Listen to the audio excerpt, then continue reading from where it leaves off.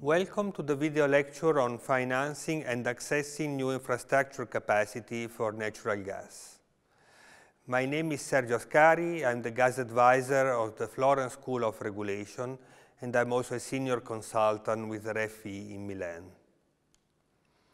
First question we have to ask is whether we really need new or enhanced infrastructure in the gas industry in Europe. Because gas demand is expected to only slowly recover in Europe after the decline we have seen in the last few years. And more decline is expected after 2020 due to the expansion of renewable energy and to the improvement in energy efficiency. On the other hand, natural gas is expected to remain in the energy industry with a key role, at least as a backup for renewable energy. Because there are, for example, in northwestern Europe, at least 500 hours every year, about more than 5% of the hours of a year, when there is no wind or sun. And the role of natural gas as a backup will be very important. So even if the total demand may not increase, peak demand and hence infrastructure, which of course must be tailored to peak demand, is expected to possibly increase a little bit. Outside Europe, strong gas demand is expected. That the International Energy Agency is forecasting actually a golden age of gas, and the demand for natural gas is indeed quickly increasing in many parts of the world. Here you can see the situation in Europe, however, where these are the scenarios which have been developed for the Roadmap 2050 exercise of the European Union. And you see that only in the highest scenarios you have almost constant demand for gas, but on average gas demand is expected to decline. On the other hand, if you look at how much gas-fired power generation capacity we are expected to require, you will see that such capacity is actually going to increase in many scenarios and only to slowly decline in the worst scenarios.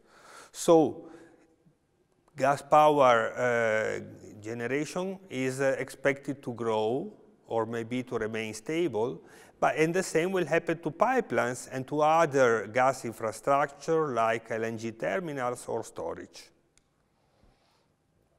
So if some new infrastructure is expected to be needed, the question is how can this infrastructure investment be paid for? For new infrastructure, some long-term commitment is needed. And the reason is that financing institutions need some long-term commitment for the long-term investment which is needed. Any gas infrastructure has a payback time of at least 20–30 years, and in some cases even up to 50 or 60 years. Therefore, a long-term commitment is needed by somewhere. But whom? Who should pay? There are three basic principles. First principle is the so-called user pays principle. In the case, I will focus on networks, but the same could be true for other types of infrastructure. For example, in the case of networks, transmission networks, user pays principle means that the network user, that is the shipper, will commit itself to pay tariffs for capacity for a reasonably long-term period. And the typical tool for market players, for network users to commit themselves, is the open season or maybe the integrated auction. We'll see shortly what it is like. A second principle is the ratepayer pays principle. In this case, all market players that are connected to the network will pay for the network improvement or for the new infrastructure. Not only those that will use the new infrastructure, but also those who will use other parts of the network. In that case, the investment decision is not taken by TSOs based on the commitment of network users, but it's taken based on a decision by a regulatory agency or by a government. It depends on, for example, by a ministry. It depends on the states. Each member state has its own rule. In that case, the new infrastructure or the enhanced infrastructure is included in the asset-based and paid for by all users through the regulated tariffs. In this case, the typical tool for decision is cost-benefit analysis to decide whether a certain new infrastructure is needed or not. Third principle is the taxpayer pays principle. In such case, again, a decision is taken not normally by regulators, but ministries or possibly by the European Commission, or maybe it's a joint decision where some part of the government budgets are devoted to enhancing the infrastructure. And there may be, as I told you, some EC support. Although this is normally a minor one and it's mostly limited to feasibility studies and other ancillary activities rather than the bulk of the investment.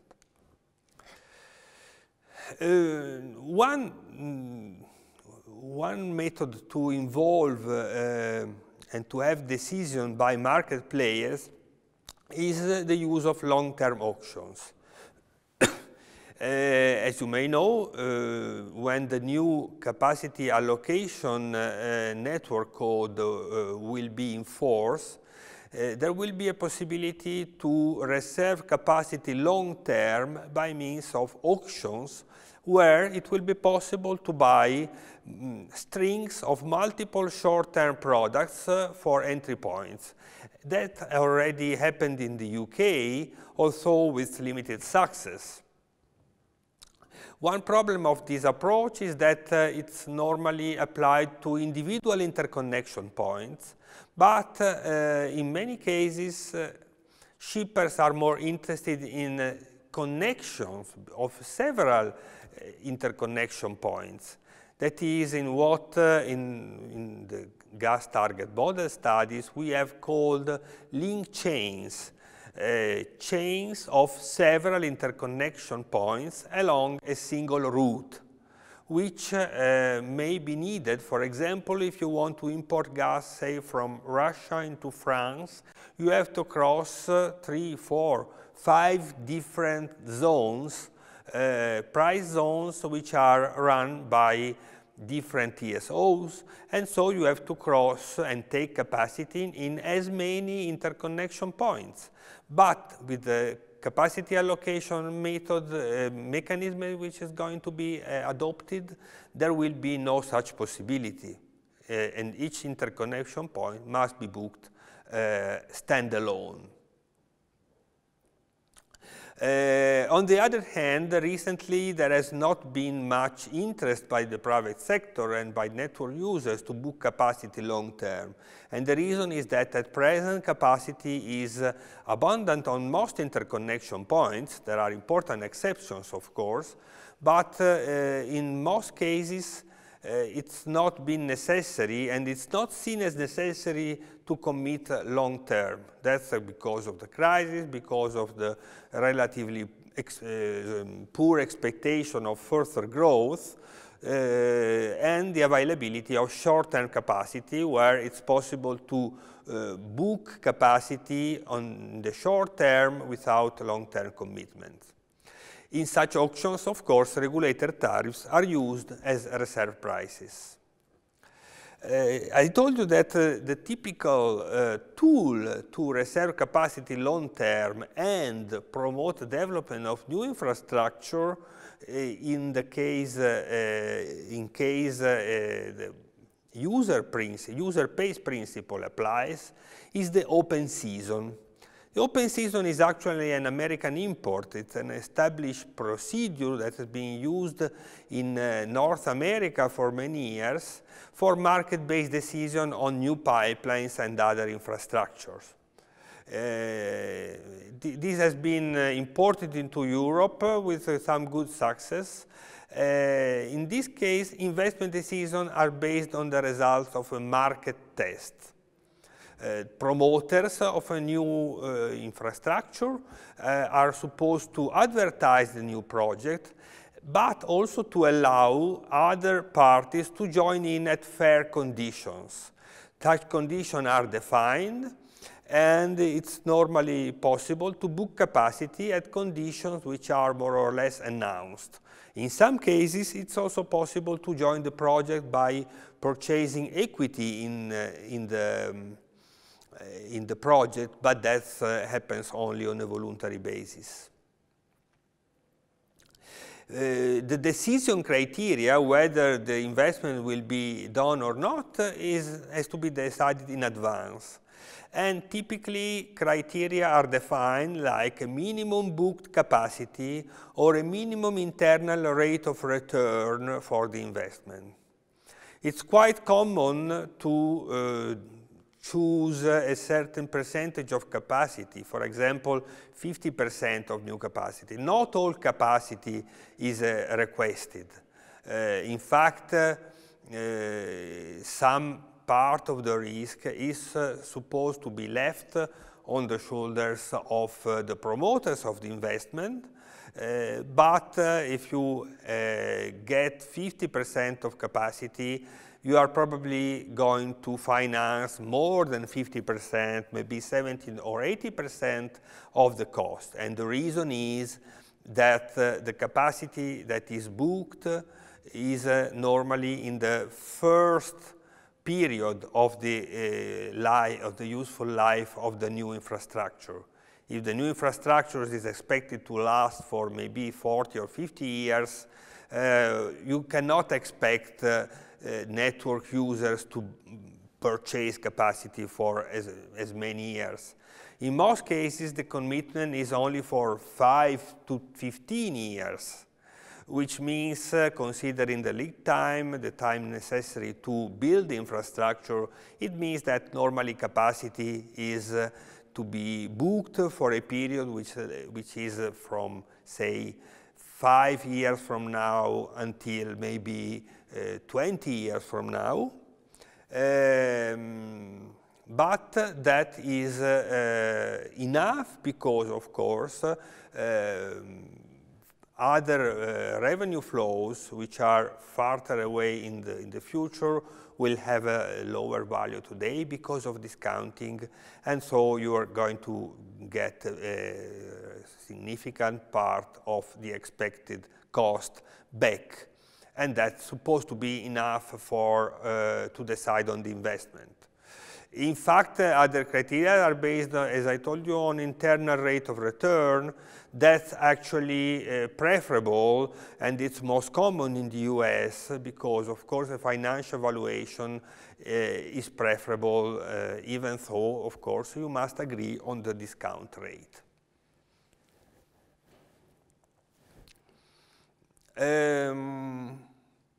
Good. In Europe, open season have been subject to some guidelines of good practice. These guidelines of good practice basically require 2 stages. A first stage of the market test is just informative. Interested network users signal their interest in the new infrastructure, but take no commitment. In the second stage, if the results are regarded as satisfactory, the promoters of the initiative invite network users, any other party that is interested, to send binding commitments. Of course, I have no time to explain how these commitments are made binding, but capacity is basically purchased long term. It's subject to some rules, and these rules are, of course, subject to regulatory approval. For example, long-term capacity is purchased, but is always subject to the congestion management rules, like the use it or lose it clause. In fact, in the European Union, we have seen some success of this approach, as I told you, but also some situations where governments have not been happy with the open season results. And especially in the last few years, we have seen that governments have wanted to invest more than it was decided by the open season. And the main reason for this is typically security of supply. Of course, it's totally legitimate for European governments to be willing to invest more than the private sector would like in order to boost security of supply, but also to boost competition. On the other hand, this intervention may, in a sense, crowd out demand from the private sector and from network users. If network users feel that capacity will be provided by the governments anyway, then it is likely that at least some market players may decide not to bid for the capacity because they think that capacity will be provided anyway, and later on capacity will be abundant and they will be able to get it on a short-term basis and without long-term commitments. Well, we must consider that the implementation of the capacity allocation network code will have, and also of the tariff network code, will have an impact on this. And the reason is that the ratio between long-term capacity and short-term capacity depends, of course, on the prices. If it's cheaper or, say, just as expensive to buy short-term capacity rather than long-term capacity, why should people bother to purchase capacity long-term? If you consider other competitive industries, you may notice that almost always capacity or any other good which is bought on a long-term basis, and so for larger total amounts, is normally cheaper. I mean, the unit cost of such capacity is cheaper. It's like a fidelization program of customers, where if you agree to a fidelization program for customers, you get some discounts. So you pay less for each unit of the product you're going to buy. The regulation of tariffs, which are used as a reserve prices, that is, as the minimum prices for the auctions, does also affect the result of the decision for new investment. In fact, if short-term capacity is priced at a relatively low level, then people may prefer to book short-term capacity. That's against the typical economic logic where long-term capacity should be, on average, cheaper than short-term capacity. And that happens in any industry where, for example, if you have a fidelization program for customers so that you manage to sell the product or sell the service for a longer period, then you offer a discount because more of your capacity is used. And the same happens in gas transportation or in the use of other gas infrastructure. If a regulation does not allow for that, you may have the case where demand for short-term capacity is relatively high, while demand for long-term is low.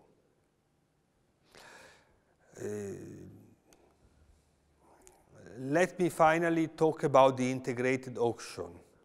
Integrated auction is a way of, in a sense, combining auctions with open seasons.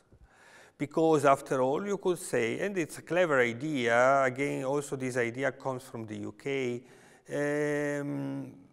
it's a good idea because, after all, network users are not interested to know whether capacity is already there or should be developed. They want capacity anyway. So if capacity is not there, they would like to have a procedure to increase the capacity. And that is the idea of the integrated auction. If more capacity is requested and available, then a market test for capacity enhancement is launched. And this market test may be even integrated in the auction software, or it may be a separate solution. These open seasons may be mandatory or voluntary, but of course the real integrated auction is when this is mandatory. And this is most effective if 1 or 2 TSOs are involved. It's most effective if there is a single interconnection point. If there are several interconnection points involved, and if we are dealing with link chains, as I mentioned earlier, then open seasons are likely to provide more flexibility and are likely to be a better tool because they can accommodate different solutions, because they are less, I would say, less mechanical, and open season are procedures where you can discuss and bargain as necessary to have a best tailored solution to your need for incremental capacity. That was my presentation on this topic. Thank you very much for your attention. Here is my email address in case you would like to contact me to talk about these issues. Thank you very much.